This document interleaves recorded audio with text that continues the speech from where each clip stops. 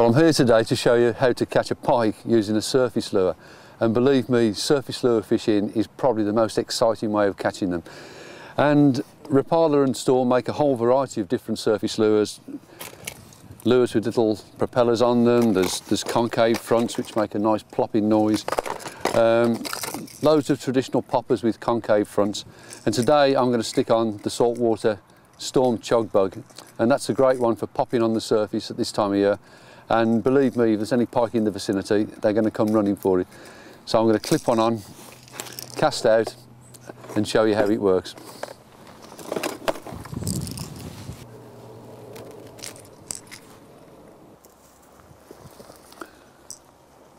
Right, get quietly into position. The water's very, very clear, so I'm trying to be as quiet and concealed as possible. Right. Make the first cast into open water. Now, I always let it settle for about 5 seconds just to draw any pike in the area towards it. Now just give it a little twitch with the rod tip. Just make it push a bit of water in front of it and make that lovely plooping noise. Sends out a vibration that will draw pike in. And then I'll stop it every now and again to let the pike catch up with it if they're a bit cautious.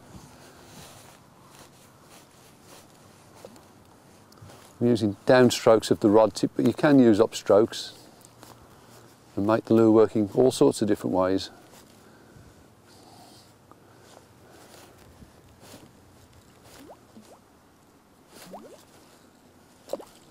When you get it right, it makes a lovely, lovely sound, setting up these vibrations that draw in predators.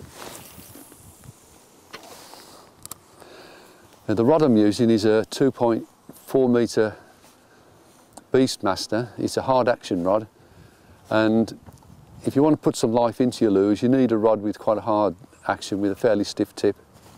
A sloppy tip wouldn't have the same effect.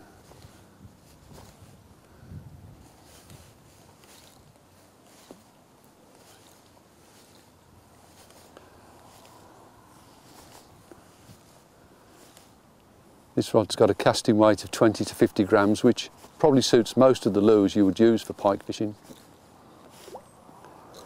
on typical waters like this. I'm looking very closely through my Polaroid glasses to see whether anything's following. There's nothing on that occasion.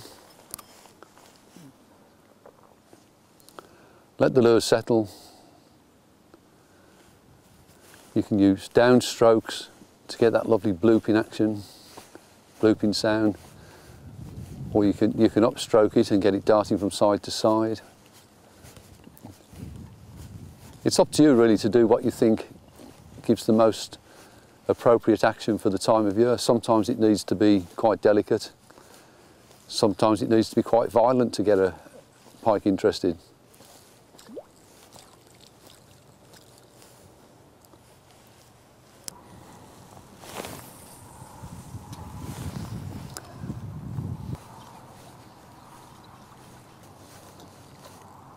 Oh yes!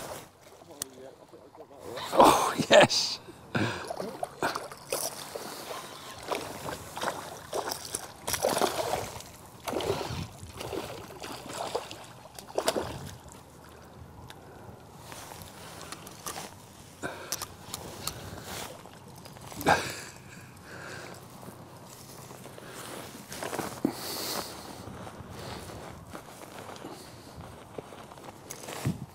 That was quite an amusing catch. I've been trying to catch on the surface lure, which I did, and it was spectacular the way that pike came up and took the lure.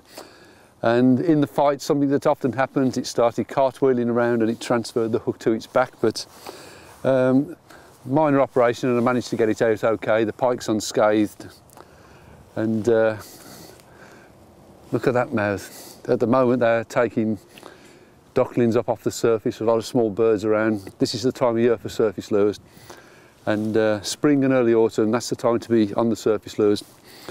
Things like the Saltwater Chug Bug, which I just caught on, but there's plenty of others in the Rapala and Storm range. A very exciting way of catching pike.